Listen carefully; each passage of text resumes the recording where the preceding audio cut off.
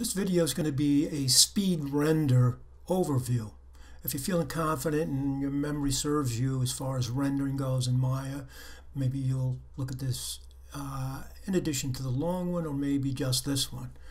Anyway, I'm going to get started on this. Now, in order to do so, I've brought up my light. And I'll get my light by going to the outliner, clicking on my light. And in the attributes, by clicking on the tab or hitting Control A, I can go in and make the adjustments to this. Now in a spotlight, and because we're using Arnold, it consumes a lot of the intensity, so I've started with 40. I've changed the cone angle to about 26, and this is all subject to change. If we leave this up, we can adjust it in our render window. I've made the penumbra angle maxed out at 10, so I have a soft edge to the light dissipation. I've opened up the Arnold tab. In the Arnold tab, I've set the exposure to 3.5 and samples to 2 and the radius to 2.5. Now bear in mind, by changing the samples and changing the radius, you will increase your render time, but you'll get a better render even at 72 dpi. Now I'm going to bring up my render settings.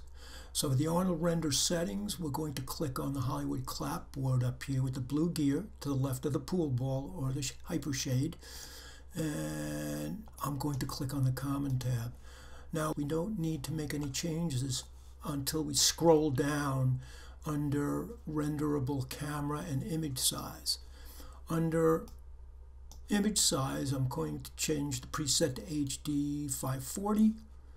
It will read 960 pixels by 540 pixels.